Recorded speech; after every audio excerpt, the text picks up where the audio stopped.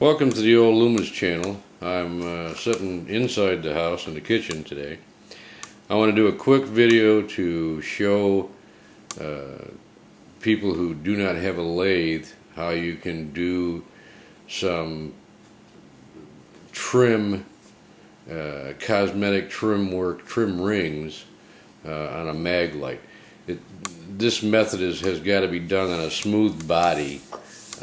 So you're not going to do it with a lot of the Chinese lights, but Maglites, of course, are nice smooth body. This is just a scrap piece, and it has the knurling. It's a section I've taken off a blue Maglite. And the way I start with is a tubing cutter.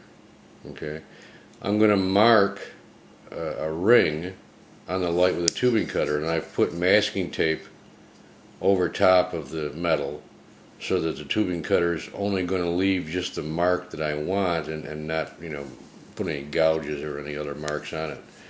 And then I'm just going to take the tubing cutter, put it in there, and tighten it down, and then I'm just going to run the tubing cutter around the pipe, or I'm going to try anyways.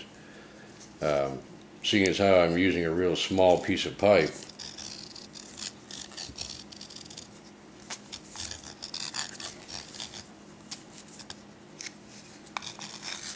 there's not much to grip onto. It'd be a lot better to do this in a vise, but I'm outside instead of I'm inside instead of outside, so.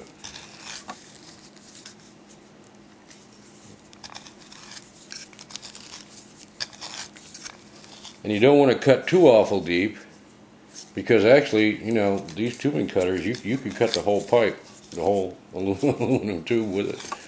Cut it right in two. But I just want to make a starter so that when I use files, I can open that up. So now I'll get some tape off of here and take a look and see what it looks like.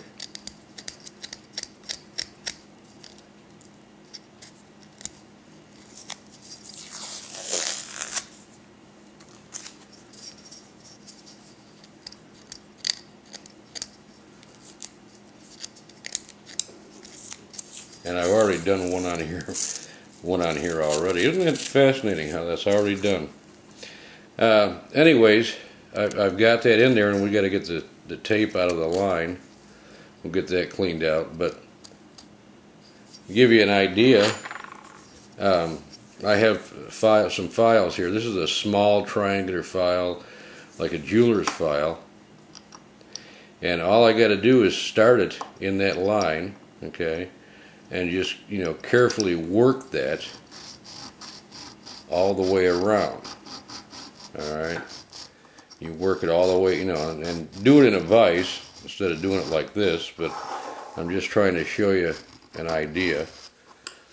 And it widens the line up. Then I can take a larger file, triangular file, and depending on how wide I want and what depth, I can work again, all the way around, and just work on making it even all the way around, and widen that up even more. Okay. Then I have a couple diamond files. A diamond file will give you a little finer finish. Okay.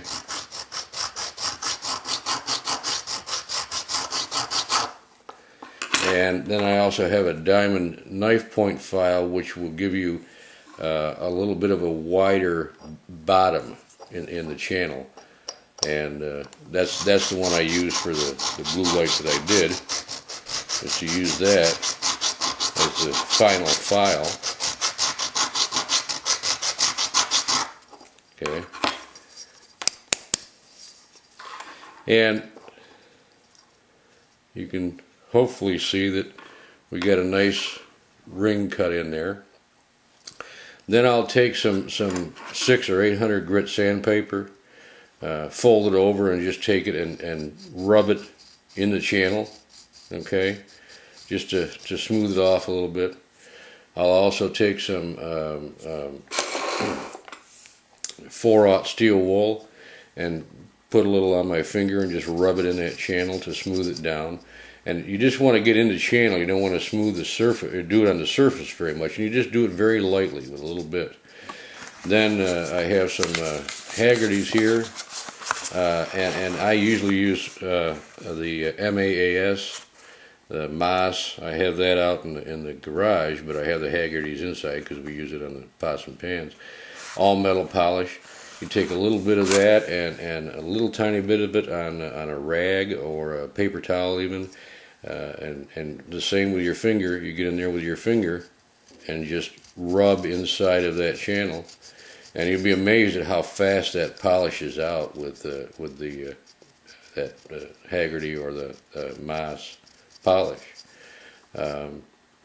That's it. I mean, it's a simple way for somebody who does not have a lathe to be able to do a few cosmetic rings on a Maglite. You can space them, however you want and wherever you want. And that's about it. Thanks. Oh, and one final note in this, I probably should have said all along, is once you have this channel filed, there's no reason why you can't take masking tape again, and go over both edges or alongside of the edges there when you go to start sanding and when you go to start using steel wool.